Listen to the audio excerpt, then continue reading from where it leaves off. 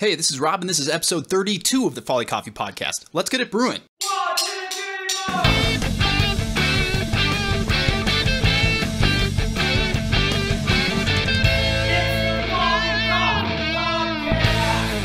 All right, so for this episode, obviously e-commerce has become a much bigger priority for a lot of businesses, Folly Coffee included. We have been focusing on the website, we've been focusing on the subscription, we've been doing a little bit of Google ad placements, this and that, but overall our ad spending has been incredibly low. And so I have been wanting to figure out more about paid advertisements digitally. And so today we have a digital content specialist, official title, media supervisor. She was recently nominated for the AdFed 2020 32 Under 32 Award. And she also happens to be my sister. Please welcome Emily Bathe. Enjoy. So this episode, as a part of COVID-19 closures, obviously a lot of businesses have been readjusting to focus digitally, us included. At this point, I've not done any digital advertising. The only paid advertising I've done is the really simple Google, pay-per-click, basically. So if someone actually Googles Folly Coffee shows up. And so my sister here, Emily, is in digital marketing. And so I was like, who better to interview about paid advertising? I was starting to pick her brain about it. And then I go, oh wait, this would actually be a great podcast episode. So why don't you kind of introduce yourself? What do you do for a living? What does that entail? And then, yeah, your background. Yeah, so I work in digital marketing and advertising at an agency called Forward at Bain. So we're owned by a consultancy called Bain & Company, but we ultimately run digital media across all sorts of platforms, whether it's Google Ads, like you mentioned, Facebook and Instagram, Snapchat, Pinterest, TikTok, YouTube, banner ads, all of those sorts of channels. So my focus has primarily been in the paid social channels. Amazon is another one I didn't mention, but so we'll run campaigns across all those sorts of platforms for different companies. So I've worked there for 4 years now, so I've been pretty immersed in digital media throughout my years there, and I interned there before that after graduating from the University of Missouri. So digital media. Ultimately, what my role is within there is deciding what budget to place on what platforms are we going to run on, all of those sorts of decisions that are where the ad's going to go, whereas the creative team might, design those ads, so I'm more of the activation side of things. So typically when a new client is signed on, are they coming to you with specific goals in mind, or do you guide them more on what you think they should do? Yeah, so a client will definitely come to us with goals in mind. Typically, we bucket them into awareness and conversion campaigns. So awareness is going to be much more for your smaller brands that might need to drive more reach against an audience just to have people learn the brand name and people might not have heard of them before. And then conversion is going to be more of those brands where people know who they are, but they want to drive purchases, they want to drive leads, they want to drive more of those lower funnel metrics.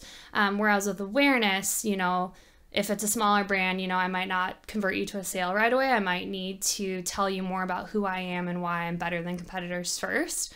So those tend to be the most common buckets of the ways that we'll group campaigns and prioritize how we're going to run them and what channels we're going to run on. And what are the sizes of companies that you've worked with? Do you have one kind of size that you specifically work with, or is it a full range? I started working on fairly small brands, and now I'm starting to translate that knowledge to a lot larger brands, which is kind of funny because the mentality truly is the same whether you're a small brand or a larger one in terms of how you buy media, how you would run these campaigns. So I've kind of worked with all sizes. But with these larger brands that I work with now, it's more of a consultancy type relationship. So I'll come in and maybe more so make recommendations of how they could improve what they're doing. So kind of a wide variety. So I'm going to start as far away from Folly as I possibly can, just to get an understanding of that side and zero it more towards probably what I want to do with Folly and what you might advise there. And so let's take a really large company, really well-known brand that you've worked with, or just let's say it's a new client onboarding. It's a brand that everybody's heard of, really high awareness, so they're probably going to be trying to drive conversion. What is the type of strategy you would take there of somebody who's got really high brand awareness, they're trying to drive conversion? What kind of metrics are you using? What kind of campaign are you setting up to get people to, I guess in this case, conversion would be like online sales? Yeah, so amidst COVID, e-com is definitely the most common lower funnel KPI that we're seeing with clients. And what does KPI stand for? Key performance indicator, sorry. So ultimately, it really depends. Does the client have e-com on their website? And if they do, then, that KPI is going to be more of a purchase or maybe an add to cart. So we'll look at things like add to cart rate, purchase rate, cost per purchase, purchase value, things like that. If a client doesn't have e-com, then let's say Folly didn't on the website, then that would be probably more of a conversion of like a store locator search. So if someone completes a search on the store locator, that's the closest thing we can get to, okay, this person has intent to buy in store. So those are the sorts of conversion rates we'll look at for those indicators of success. And I think with any large brand, people might say, well, people know who I am, so I don't need to drive awareness. But it really isn't that simple, because people might know who you are, but you might have a new product, you might have a new promo. Like, there's always things that you want to drive awareness of. So I often challenge people to not think just in the sense of like, well, people know my brand, so I don't need to think about making them aware of anything about it. But those tend to be more of the metrics that we'll focus on. Whereas with awareness, then it's more reach. So how many people am I reaching in my target audience? How much am I paying to reach those people? I might look at a secondary KPI like a click-through rate or something like that on my ad, more of that ad engagement, instead of what are people actually doing once they click through. And how do you determine what is a successful return on investment for a program? Because that's one thing I kind of get worried about, is that we're really lean, so I'm very careful about where we spend our money. And so return on investment is a huge deal for me, and being able to track that. And so for an online campaign, how do I determine what a good ROI is? Can I expect to run a paid advertisement of some sort and get a positive ROI for selling through product? Yeah, it's really dependent on the channel first, because, the Google ads that you mentioned you've done, like, people are seeking out coffee, people are seeking out Folly, so their intent is really high, that return is going to look really strong. But then when you think about like a social media, then, that attribution window that you're looking at of people buying, they're not going to buy right when they click through a lot of the times, like they might from a Google ad. They might save it, come back to it later, wait a week, evaluate a couple other brands. They're not as high intent when they're getting served that ad. So you have to think about like, what's that window that I want to look at for when people are purchasing to determine that ROI, because when you compare a Google ad to a Facebook ad, it's going to make the Facebook ad not look great. But in reality, someone might have seen that Facebook ad, then gone to search for it on Google, and then Google gets the credit. So you have to think about the channel, what is the attribution that's appropriate for that channel. And then also, how much does it cost you? How much are you spending to run the ad? Obviously, what's your profit margin? Like, there's a lot of other factors that come into play for ROAS, or ROI, to make sure that you have a goal that's appropriate for your brand, for your product. Like, every product, for Folly theoretically should have a different ROI or ROAS goal, depending on, price of product and all those other factors that come into play. Are you saying ROAS? Yeah, return on ad spend. Return on ad spend. Okay, these are things I need to know. Return on ad spend. Generally, anything above a $1 ROAS means you're making more than you're spending, but, with all the other factors that come into play, that there could be other factors of why you set a higher ROAS goal than like $1. Yeah, because my understanding would be the strategy I'm looking at is probably one where profitability is not as important, because we're very low awareness. The return on investment, I'm not necessarily looking to be extremely profitable from ads as much as trying to gain new customers. Mm-hmm. So is that kind of what you're referring to, of being closer to $1 or even potentially below $1 to reach new customers? Yeah, I think with where you're at, you want to get the word out, right? So maybe for that, ROAS is like a secondary KPI that you look at, but it's not going to be your primary, especially with a limited ad budget. It's pretty expensive to optimize to things like purchases on site. Whereas, you know, in an awareness-based campaign where I'm optimizing more to just delivering my ads to as many people as possible for the lowest cost, you know, my ROAS might look low, but realistically for my small ad budget, I'm reaching way more people. I'm getting the word out way more effectively. And then, you know, with that audience, there's a lot of things you can do to reach those people with more messages. So let's say I target you with a video ad about Folly. Then, you know, once you've viewed 3 seconds of that, now I can have you in a separate retargeting pool. So, you know, with that media, I reach a ton of people. I have my audience of people who watch my video, and then I can retarget them with an ad that's more focused on shop now, buy now, you know, check out our new products, like more of that messaging that makes sense, because I know these people have seen this video, now they know who Folly is, now it makes sense for me to tell them to buy. But if I led with that buy now messaging, you know, if someone doesn't know who I am, they're not going to go through and buy right away. So, you know, what is that messaging sequence that makes sense? But yeah, for you, it would be more of optimizing to just impressions, getting a bunch of people to see your ads. And so it can get specific as that, is you can create a multi-layered approach where I've got one ad that's to get your attention, that's not trying to sell you on anything, and create a set of parameters that if you interacted with it in this way, if you watched it for this long, I can now blast you with another ad that's, hey, you were maybe interested in that video, here's a shop now, here's a thing that you were looking at earlier. Oh yeah, so most of the time when people think their phones are listening to them, it's really just like, you probably went and visited someone's Instagram profile, you probably even accidentally watched part of a video ad. Like, there's so many ways within Facebook and Instagram in particular that you can retarget people. So lots of options there in terms of qualifying the people you're serving your ads to instead of just random people. You know, so those are more based off of ad engagement, but you know, for Folly, you could target people who are interested in coffee. So people who are engaging with coffee related content or like other coffee shops around Minneapolis. You know, there's a bunch of other qualifiers you can do to make sure it's the right people. But with COVID, you know, if you have e-com on your site, then everyone, like, you could have a lot more options for who to target. Whereas, you know, let's say you had a coffee shop, then like only Minneapolis would be applicable. So you see people leaning a lot more into more of that strategy rather than the geography, because it just doesn't really matter with e-com as much. And especially with COVID, with being local purchasing, there's an increased focus on it. Do you think it's better for a small locally based company with a stronger following? Like Folly, we have a stronger local following. Most of our customers, the broad majority, are in the Twin Cities, even online. Is it a better idea to try to reach a more specific targeted person, someone that is more likely to be interested in Folly and high-end specialty coffee on a national scale? Or is it better to focus on the local population because there's that stronger, like, Minnesota connection in this case? Yeah, I think starting with the Minneapolis area makes the most sense. It's going to be relatively cheap to reach like a majority of people who live around here, even without any targeting overlaid.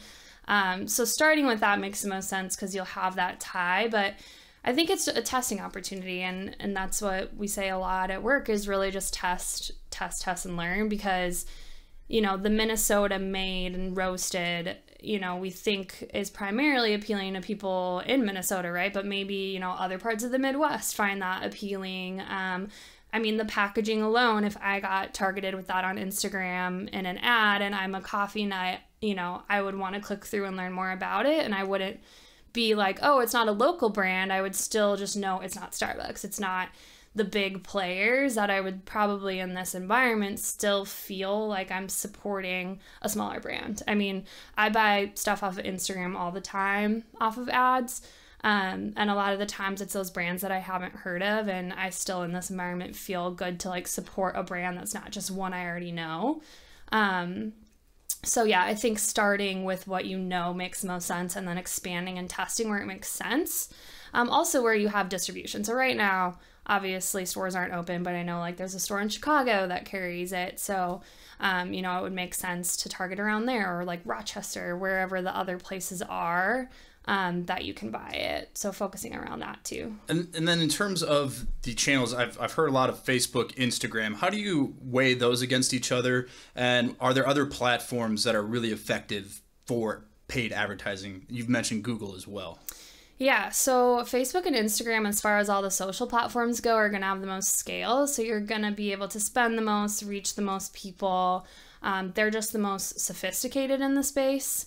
I would look at a Pinterest as well. Pinterest has come out with a lot of really awesome things as of late. They're great for like a discovery platform when people are searching for inspiration and ideas, and they're in that shopping mindset as well. They're searching for things. You can target by keyword of what they're searching for. So Pinterest, you know, TikTok is a very, very new ad platform. It's definitely not going to drive conversion like we were talking about. That's much more of an awareness play and probably for bigger brands. So TikTok, you know, Snapchat has a lot of really awesome targeting capabilities and just cool ad formats of like lenses and filters that you can do. Google ads, you know, the search ads, as I mentioned, are going to just consistently lead to great results because people are seeking that out. YouTube's great for awareness.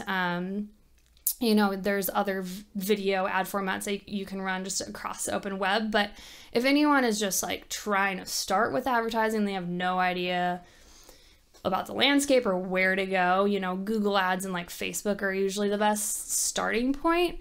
I just always advise people to be wary of how, you know, a Facebook can really almost take advantage of those advertisers that don't know that much, because they're like, oh, if you just click this boost button and click 2 more things, you can have your ad launched. But things that are happening behind the scenes are really not how you would want to spend your dollars. You know, they might not be optimizing to the right thing. Your audience might not be right. You know, you're not really controlling that ad once it's running and like you're not really pulling any levers to make it do well. You're just kind of saying, here's my money, Google or Facebook, you know, figure out how to spend it. So I think really digging into the details of those platforms rather than just launching it and saying, okay, well, it's live. That's the best place to start. Just to make sure that, you know, you're being cost efficient and you're getting the results you want. And how much does demographic play into which platform you end up deciding to focus on primarily with a brand? Yeah, it's definitely important. Obviously, TikTok and Snapchat skew much younger. Pinterest skews very female. That's another reason with Facebook and Instagram that they're just a no-brainer, because you're going to get pretty much every demo, males and females, that are on both platforms. So that definitely has a role in which platforms we decide. We also have to think about, you know, if we're running on like 3 platforms at once, how much of that is really overlap between the platforms. You know, Snapchat in particular is good at like incremental people that you might not reach on Facebook. You also have to think about like time spent in app. So people are spending a really long time in TikTok right now, you know, whereas Facebook is, despite it being, you know, one of those platforms that people are deleting their accounts and they're like, I don't even check my Facebook, they still have the most scale, but, you know, time spent in app isn't going to be as high as scrolling an Instagram feed or watching TikTok, especially right now. Like time spent in all of these apps is up so much in COVID. So, and I feel like, especially with younger people, it's like a flex to be like, oh, I don't do Facebook at all. I'm thinking about deleting it. But how many people do you actually know that have deleted it? Yeah. I think it's more of like this weird flex of like, oh no, Facebook's like the thing of the past, but everybody's still on. Well, I just have to have it because like it's really good for events. That's it. But then they're checking it just as much as their Instagram. Yeah, and the way that people are using it is changing. You know, you're going to Facebook for different things than Instagram. And, you know, you aren't really going to Facebook to consume like photo content, and you're not really going there to share as much anymore. But yeah, events and like Marketplace and Messenger, like those sorts of things are really making them stand out. And I mean, time after time, you know, these apps that emerge like TikTok, you know, if they were going to get to the scale of Facebook, it would be years. Like Facebook is just, people can't really compete with them in terms of scale. So as much as these other emerging platforms are, even like Reddit, you know, some of these other social platforms that emerge, they're great for unique ad offerings, unique targeting, and incremental people. But yeah, Facebook and Instagram is going to be just a no-brainer place to start. What is the thought, because TikTok is so early on in its development, and I think it will continue to pick up new users because it's just like extremely addicting. Yeah. what is the thought on running a peer awareness play just to gain a bigger following early on? With even though conversion, because the way I look at TikTok, and I've said this before, is what it is now is not what it'll be in 5 years. Like Instagram, when it started, all it was a photo editing app. It made your pictures look neat, and you did it mostly for that. Or you saw it to see other people have awesome photos. And Facebook was like a way to connect with just your friends or people that you knew, and then it kind of evolved from there. I don't think TikTok will be what it is in 5 years from now. And so would there be any real value, kind of more of like a long-term play of running TikTok ads purely to try to gain a following? And if I were to do that, so if I'm just like, I'm going to be the specialty coffee TikTok roaster, like, which is, again, there's not many coffee roasters doing it. So if you want to be on top of that little hill of being the best coffee roaster in terms of following on TikTok, is that something that might be worth it, just almost as a gamble of in 5 years it could be something way bigger, and having a bigger following now could pay off? Yeah, in general, when people try to focus on followers, I tend to advise against that, just because, I mean, Facebook alone has done a ton of studies that show that, you know, having higher follower counts like doesn't correlate to people buying in store. So, you know, that's not true organically. That's not like your current followers. That's not to say that about them, but that's to say, you know, let's say I spent my ad budget entirely optimizing to people liking my posts, sharing them, commenting. Like, what Facebook has found is that, you know, when you do that, it doesn't correlate to buying as much as if you optimize to things like ad recall, which is a Facebook metric that's based off of like how long is the ad in view in your feed for, or, you know, those conversion metrics we were talking about. So followers, I think, were really, really important like 4 or 5 years ago, when the early days of Facebook ad platform didn't have as many other options for you to optimize to. You know, TikTok too, your followers don't matter as much because any video can pick up and be viral off of nothing. So with ads, one distinction to make is that a lot of them are what I call dark. So, you know, I might be running a Facebook ad that you might not see on my actual profile, or same with Instagram, you might not see it on my profile. And so that's what I call dark. So, you know, this TikTok ad is going to be dark. So if you get a bunch of views on the ads, you know, people aren't going to be able to see that on your profile. So a lot of brands really have an issue with that, because they're like, well, if I'm paying to get all these people to see this ad and all these likes and views aren't going to show up on my profile, then other people can't see this and basically think that I got it organically. So that's one important thing to think about, is that dark ad distinction of, you know, you want it to work for you, not for others and how they're going to perceive it. So I think with TikTok for brands, you know, that virality is probably going to come a lot more in their organic content, or if they do those big ad partnerships like the hashtag challenges or like those takeovers that are super expensive, you know, that's probably more where those sorts of things will catch on. But I think, you know, if you were going to run a TikTok ad, first of all, they're very cheap to run right now. Like, a common metric we'll use for brand awareness campaigns is CPM, which is basically the cost per 1,000 impressions. And it's like $2 on TikTok, whereas Facebook is usually like $6. So it's very, very cheap to advertise right now. There aren't a ton of advertisers in the space because it is pretty new. There aren't very sophisticated targeting options. So that's the sacrifice you make. Like, I couldn't target Minneapolis. I'd have to target all of Minnesota. You know, things like that with new ad platforms. Right when they come out, you know, you're very limited, but it's super cheap to advertise. You're going to be one of the few advertisers there. So there's pros and cons for sure. Interesting. Kind of makes me want to do it. So another thing that I've been wary about is in spending money, I want like high accountability for who I'm giving my money to. If I'm paying you for especially a marketing service, I want to know that the ROI is good. And one thing I worry about is ultimately the ad itself. So I think a lot of people talk about like, well, per click and per viewing time. where does responsibility generally fall for the ad itself? At Forward, are you also creating the ad campaign for these clients?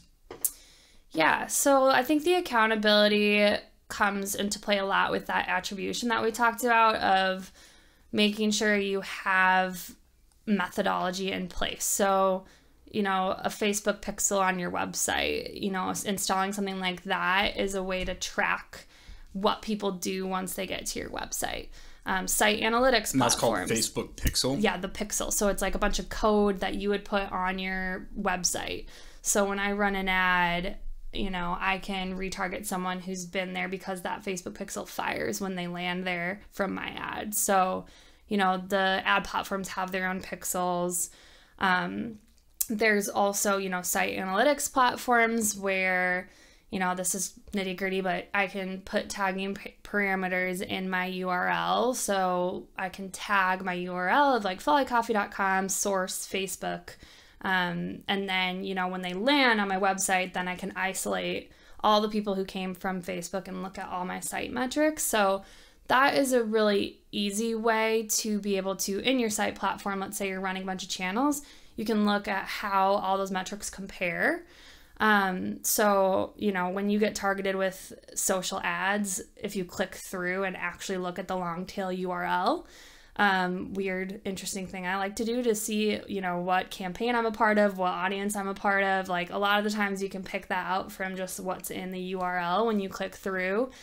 So a lot of the e-com clients especially rely really heavily on those site metrics to understand what am I actually getting out of this? And, you know, bounce rate, like if all my Facebook traffic is bouncing like right when they land to site, then whoever's running my media is probably not doing a great job of like qualifying the people who are getting there. So in that way, you could say we're getting people there. It's your website itself that's not driving. Yeah, there's some things that, you know, in an agency relationship, if you don't manage the website, then that's out of your control. It's really hard to attribute to, right? Because there's so many factors. It could be the platform you're running on. It could be your creative. It could be who you're targeting. It could be your landing page experience. Like there's so many factors that come into play that it's hard to know what is the issue, or on the flip side, what is making this do so well.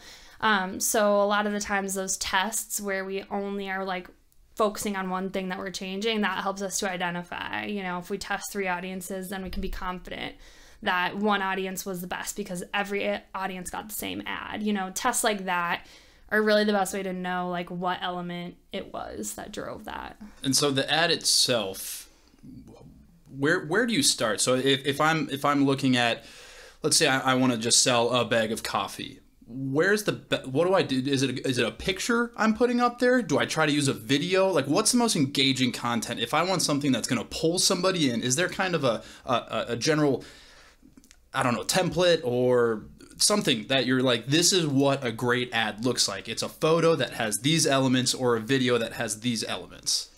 Yeah, I think for people who don't know your brand, the first exposure, generally video, is going to drive the best awareness. You know, you think about TV ads, those are really going to be the best at capturing user attention.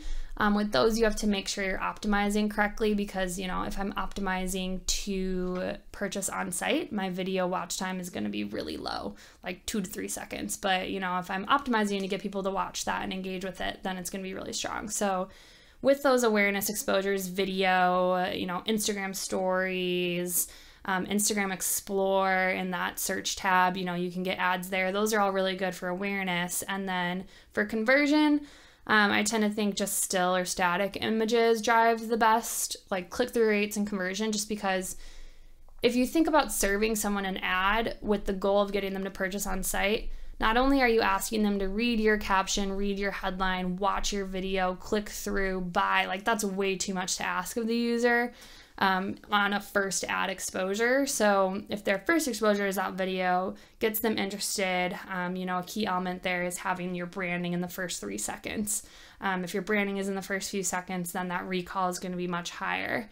Those videos, you know, focusing on what makes you different from competitors, why they should buy your product, why are you any different than any other coffee brand. So leading with video and then sequencing into a static tends to be just like the very well proven method. You could also lead with a static too that might have like some animation on it or something like that, as just like an element of interest. But yeah, I think people just think video, but yeah, when you think as a user about all those things that this brand wants you to do in that one ad exposure, it can just be really hard. Or, I mean, how many times have you even watched a video ad in your feed on Facebook or Instagram, like in its entirety, you know? Like, keeping those really short is also really important. Like 6 or 15 seconds is really good, especially for YouTube. You know, that's going to be your most cost efficient way to reach people is with a bumper, which is a 6-second or a 15. So that has really been a more recent change over the last 4 or 5 years, is that short form video, because people's attention spans are so much lower. Like, they're just not going to pay much attention if you're asking them to watch an entire 30-second video when they're scrolling through their Instagram feed mindlessly, you know, unless they are like your follower, then, or if they've been on your site or something where they already know who you are.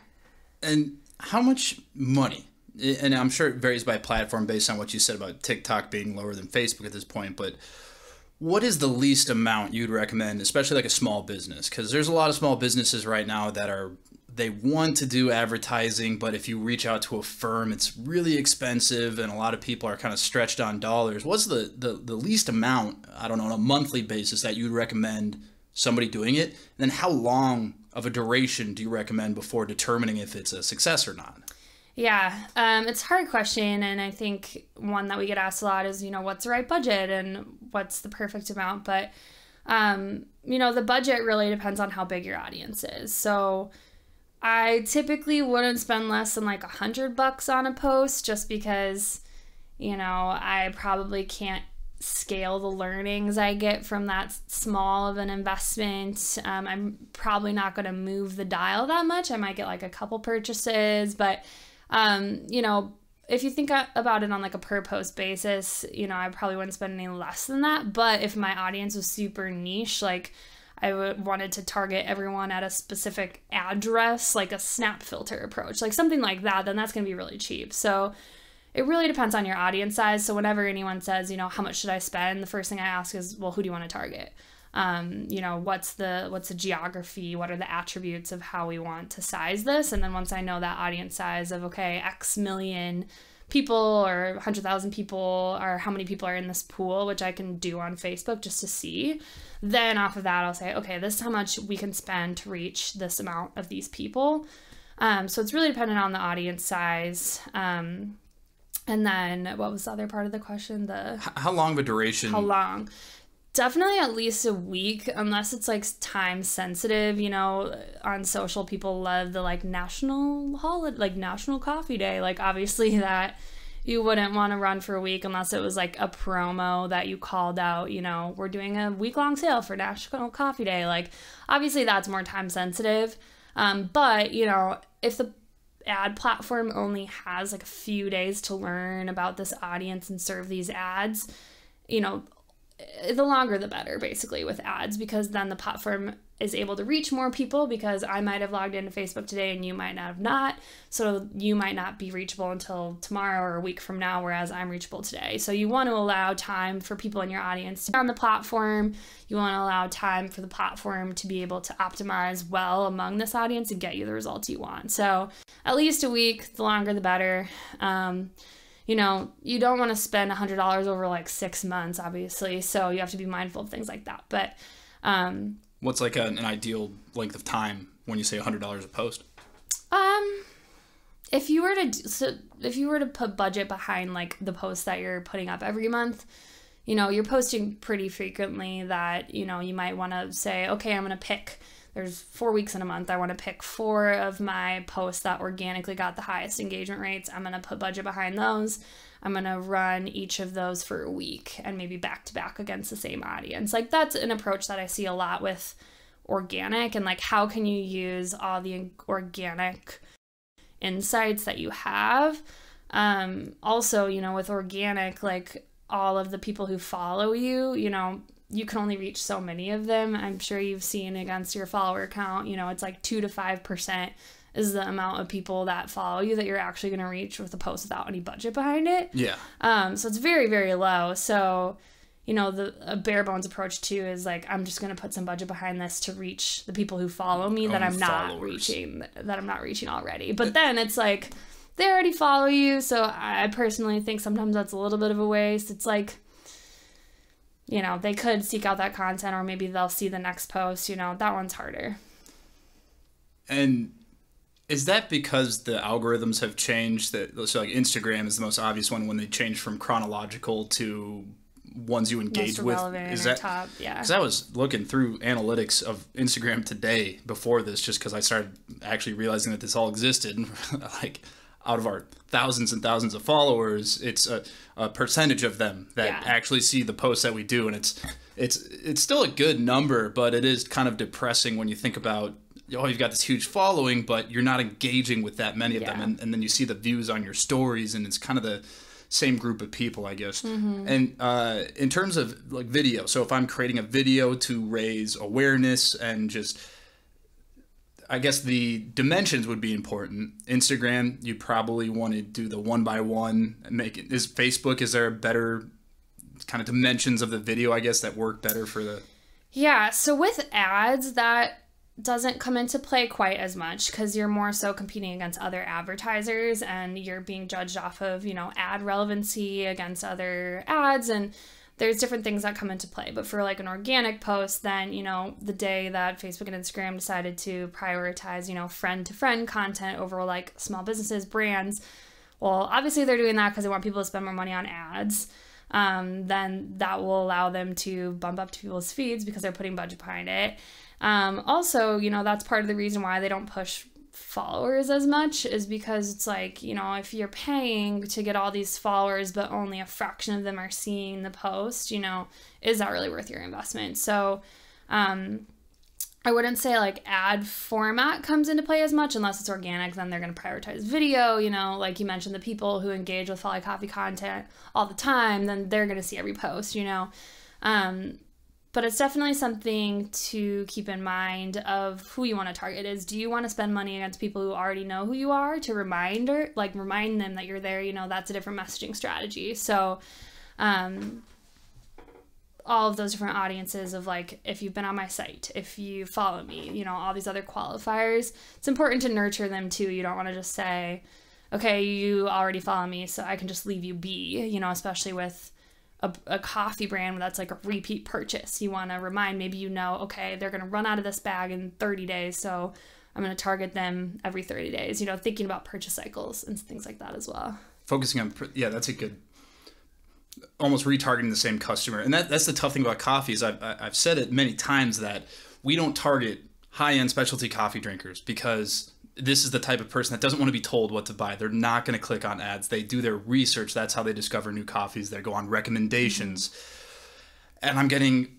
just bombarded with coffee ads on Facebook because all the stuff I search is coffee. And so I'm literally just like, they think I'm just an extreme coffee enthusiast, and everything I see is like fresh roasted, quality, small batch. What is, like, when you think of differentiation, and it's something that's really tough with coffee, what types of things would you recommend for an ad to really draw somebody? Like, if we're talking about Folly, just being critical of Folly at this point, like, what is it that really makes us different? And to not put you on the spot, I'll say I think it is, and out of those, what do you think is the most compelling? That if I'm going to run a video ad to drive awareness, a video to get somebody to watch, and then run an ad on top of that, that if somebody engaged with that, we'll try to sell them on the coffee later. I think the things that Folly has different is the branding's probably the thing people talk about the most, that the packaging is very different. And again, I think the quality of the coffee is the best part of it all, but that's not a really big point of differentiation because there's a lot of amazing roasters out there. So I'm talking things that are just purely different. Is the packaging, I think, is one thing that's pretty eye-catching. Obviously, like what Jeff is doing, being like gaining national recognition as a coffee taster, roasting the coffees. He's the one doing all the profiling. I think that's pretty compelling. I guess the fact that we tried to appeal more to someone that doesn't know a ton about coffee, and we try to be approachable to get people to get more into coffee in an unpretentious way. Like, what out of those do we focus on with an ad to try to get people like just to watch that video and potentially be interested? Yeah, I think you definitely don't need to only choose one. I think when you think about social content, even just organically, like having almost themes of content like you just mentioned that focus on each of those things is really important to make sure that you're hitting on, here are the things that make me different. You know, with my own behavior on Instagram, packaging is really important to me. Like, I save stuff all the time if it just stands out and it isn't like every other, like, that's why I bought a Quip toothbrush, because, you know, I got this ad. I was like, what? This is like a super trendy toothbrush. I want that. Like, you know, there's going to be people like me who are really visually driven and based off of that. But then, you know, if you're going after coffee nerds, they're going to want more than just packaging. So, I think testing that is really going to be the first step to just see what works the best. But in reality, those different tactics are going to work better against different audiences. So maybe you target each of those differently. You know, maybe with packaging, you target people who are more artsy, more driven by those sorts of elements of interest. And then maybe for, you know, the Jeff content, that's more of people interested in the craft and like the techniques. Maybe they're more into cooking. Like, finding those different attributes, a lot of the times it's honestly just starts with a hunch. Like, well, I feel like people who this is going to resonate with have these behaviors, and targeting that way so that messaging is really tailored to each person. So yeah, I mean, the packaging alone too, like when you think about the colors, those are going to pop in feed a lot. So recall is going to be really strong when you just have that branding right up front. What's hard when you don't have the branding really prevalent or the packaging really prevalent is you might have a kick-ass video. Someone might watch the whole thing, be super engaged the whole time. But if Folly's never mentioned in there, if you don't have the branding on your head or on your shirt or whatever it is, you know, they might later tell a friend, oh, I watched this awesome video, but they're not going to say this awesome video by Folly Coffee, you know? So you have to make sure that branding is always present, even if it's just in a subtle way, because just having your like handle as the only branding, that's not going to be enough for someone to recall Folly as the name, you know? So being really smart about, maybe it's a Folly logo in the corner of a YouTube video the whole time it's playing. Maybe it's, you know, some sort of subtle element like that. That really is going to help in people remembering, oh, it was an ad for Folly. And then the last thing that this was kind of a recent thought that came up is realizing during this time that our email list of customers was almost like the most engaged, because it's so easy to unsubscribe. Like, people think of email lists as different than an Instagram follow. An Instagram follow, I probably am not going to see your posts anyway, but if I stay on your email list, you're definitely going to email me again. So if I don't like what you're sending me, unsubscribe right away. Some people argue that's like, oh no, people are lazy, they don't do that. I think most people do at this point.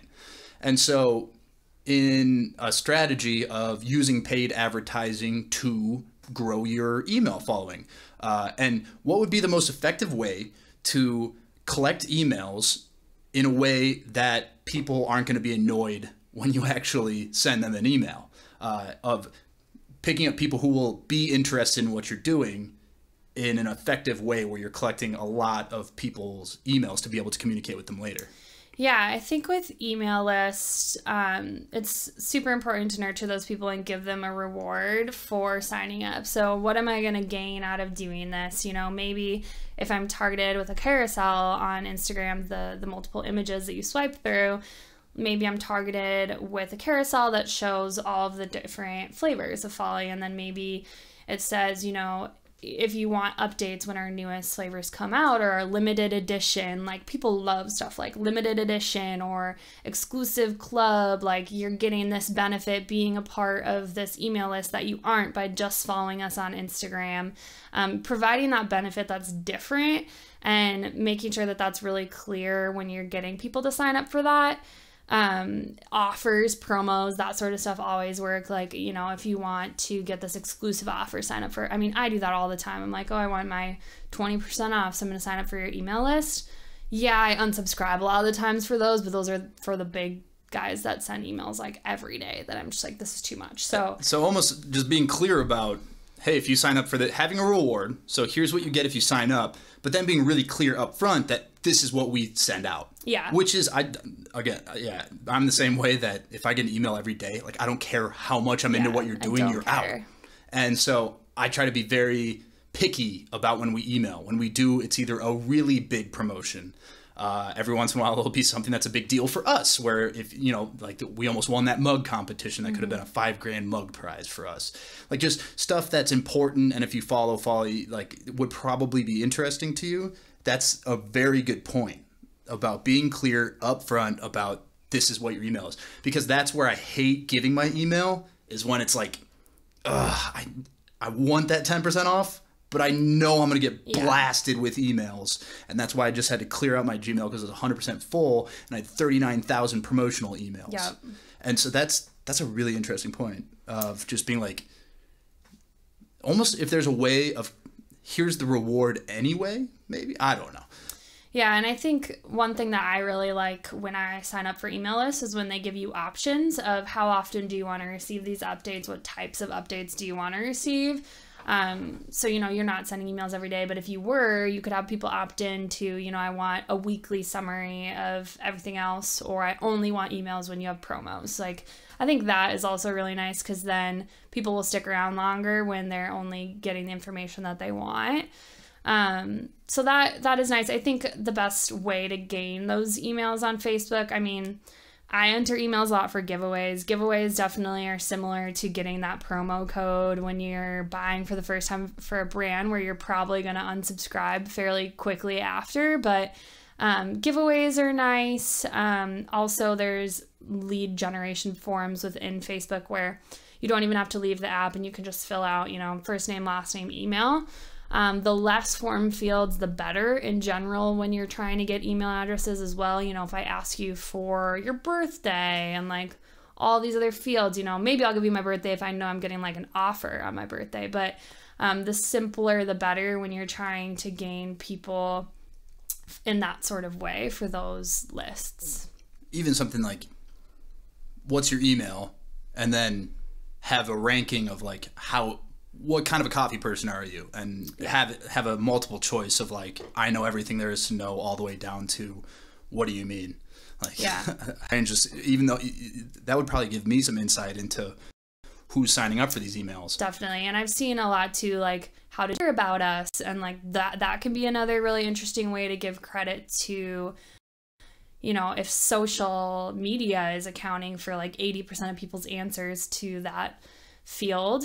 Yes, it's one more thing for them to fill out, but for smaller companies, that can be really insightful to see like, oh, I just Googled Minneapolis coffee roasters, or I got a Facebook ad, or my friend told me about it. Like that can be really helpful as well. And I think with emails too, you have to think about it similar to a conversion campaign where, you might not get an email from someone who's never heard of you before. So also thinking, who makes the most sense to target with that ad? And it's probably going to be people who have already engaged with me in some way. Or if it is a new person and you're asking for their email, that has to be a very clear payoff. That has to be, hey, we're Folly Coffee. Here's an intro to us, and here, if you sign up for our email list, you'll get X% off your first order. That payoff is extra important when people are newer to the brand. Is that something that's built into the lead generation tool? Could you have it that it automatically sends them an email, or would that be dependent on the platform that you're on?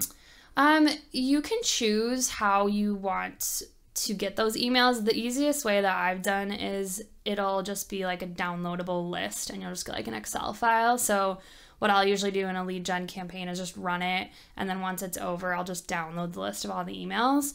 But yes, theoretically every day you could go in, download that, and then just email the new people so that it's like that same day, or automate it in a better way. But it's super easy. I mean, I've tested doing that versus, directing someone to a landing page where then I try to get their email. And, the more that people can stay in app, the better. If they don't have to leave the Facebook interface and it's just right there, that's what people want to do. That is a perfect transition of staying in app to kind of the last thing we should talk about today, with that big announcement last Thursday, Mark Zuckerberg, robot self, going on the big announcement that we are going heavier into e-commerce. I like how, of course, we're all in this together, using that messaging that this is for you, when really it's e-commerce is something they've been trying to crack the code for years. They are launching, it's called Facebook Shops and Instagram Shop, or I have them flipped around. But so based on the research I did today, this is what it is. It's one storefront for your e-commerce business that's going to be both Facebook and Instagram. They're not going to be separate. It's going to be one fully customizable store, with the key difference being, so right now, if you go to the Folly Instagram or you go to the Folly Facebook, you can shop, but it says visit this product on the website. So it will, and I'm telling you what you know probably already, but I'm kind of recapping what I learned. You go to the Facebook shop, it says visit on website. It takes you to our website, takes you out of the app. Instagram, you click shop, it does the exact same thing. And so they've created a platform now where it's Facebook Shops, and it can keep you in the app. One second, this says low on battery. I really don't want to run out of battery during all this. Okay. And so you use that single storefront to shop out of both. And I'm very conflicted what I think about it. So the rollout time is, apparently they started Thursday for Facebook Shops immediately, and they're giving preference to people who already had the Instagram shop or something like that. And then over time, if you're a business on Facebook or Instagram, they will send you an email that now they can onboard you onto the platform. And the big things, the big differences I saw is they're going to maybe put in loyalty clubs, that if you have someone who's buying consistently, they are, and yeah. And so the big thing about it that I like is exactly what you said, is that in-app ability. You never leave the app. You can, that impulse purchase is increased like crazy, because you can be in the app. Apple Pay is way too easy. In-app, boom, you've bought it, and then you continue scrolling as opposed to jumping back and forth. Things I don't like is it's run on the Shopify platform. So if you're already on that, it's really good for you. We're not. We use Squarespace for our website, so it'd be an entirely new platform. I'm curious, based on what you know about it, how do you think this will impact shopping? And will it be something that you think has a great effect to the buying habits of people, what they're buying, how they find what they're looking for, and how, I guess, nervous should I be, or how much attention should I be paying to this and being proactive of making sure that we're spending the time and money to make sure that we are looking really good on that platform? Yeah, I think this is Facebook's move to make it easier to shop and check out and buy, especially during these times when people are buying via online much more than pre-COVID times. So they want to make it as easy as possible for people to buy, check out without leaving the app. In its previous state, as you mentioned, you would have to go outbound to a company's website, and then let's say you wanted to keep scrolling on Facebook. When you were done, that's just like annoying to go back and forth. So they want to make it as easy as possible for people. Instagram, I think, is really starting to take after Pinterest in the way of being more shoppable, and that search tab on Instagram is really similar to Pinterest, which is a very shoppable platform. So I think they're trailing after Pinterest for sure.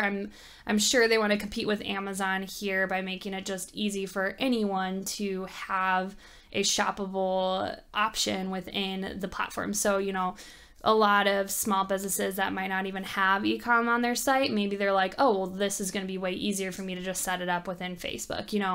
Facebook takes, I think I read, like a 5% fee. So that's something to be mindful of how much of that money you're actually getting back. Another thing to be mindful of is, if someone's buying off of your own website, you have access to that person.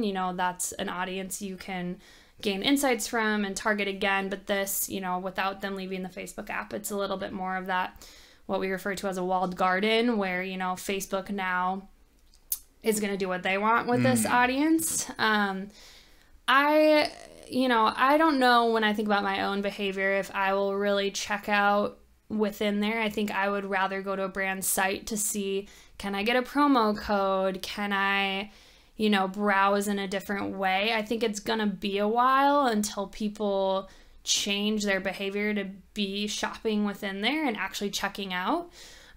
So that checkout piece is really interesting. I think what I do like about it is that they are making it accessible for anyone. Like anyone can set up a Facebook shop. All you have to do is have like a tax identification number. You have to like agree to their merchant terms and have like a physical product, but otherwise anyone can do it. So that is really exciting for smaller companies, as I mentioned, that might not even have checkout or e-com on their website.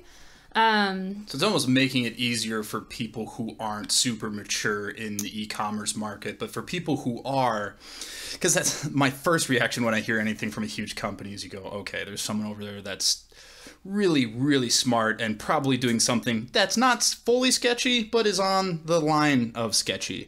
And that's a really good point about the walled garden is like, okay, now I don't know who just bought that. That's their information. Then it's almost their way of gaining. And my understanding is their big reasoning behind it from a revenue standpoint is they do take that percentage of each sale, but they think the bigger opportunity is ad spend. That if you get more, this ties right back to what you said at the beginning. The person who's more likely to spend money inefficiently and impulsively is someone who doesn't know how all of this works. And so someone who's like, oh, it's so easy now to start a shop. I can now finally sell my product online. I don't know how to do a website. This is perfect. So you start a Facebook, you sign up for Shopify for $9 a month for the light store, $30 a month for the little more customizable one. Most people will probably go for the cheaper option just to be able to sell. And then, so they spent their $9 a month there, and then they don't know how the advertising works. So I get these posts every time I post a Folly post. It says, if you want this post to reach 15,000 more people, just spend $10. And you're like, whoa, 15,000 people. That's how they get you. And so I think that is an interesting point. I think, okay, that made me feel way better. I got really anxious when they announced that because I go, oh man, it's like another thing that I have to think about and be worried about. But it probably is the less developed e-commerce businesses that this will both benefit, but also potentially what is going to drive that revenue for Facebook, which is also Instagram. And I think it's an interesting point about buying patterns, especially of younger people, which tends to, that kind of 25 to 40 range is the core customer for Folly, based on our analytics, is that I think these are the type of people that are buying high-end food and beverage especially probably are going to the website. They want to know who they're buying and from. Research and just a quick couple paragraphs to be like, is this a local company that's independently owned? Who is doing this? So there is almost a lack of benefit for somebody that's really quality focused. That I don't necessarily want someone who's just super impulsively buying it. I want somebody who knows what we're about before buying it. So it makes me feel better. Are you very well versed on like SEO? I am not. Because the other thing that made me nervous about it, and I know this isn't like particularly your wheelhouse, and I don't know much about it, is it uses the Shopify platform, which is like its own separate website. So how that, and I'm not asking you this, it's just kind of something I got worried about when I was researching it, is our website on Squarespace, the SEO is really good if you're searching specifically for Folly, obviously, but even just Minnesota coffee, we're starting to show up now. And I would be nervous about starting a separate platform of Squarespace that could potentially divert traffic. I don't think that Facebook shops would rank when you're searching. So I don't think you would have to worry about SEO since it's within the app.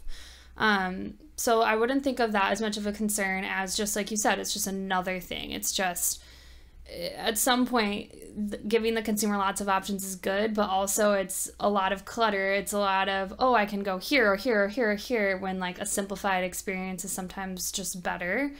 I think a lot of the reason why they did it too is they had a lot of their advertisers back out because of COVID. So a lot of the big brands, let's think like grocery brands that might be just flying off the shelves without ad spend. So maybe the first thing they cut is their Facebook budget because they can just do that.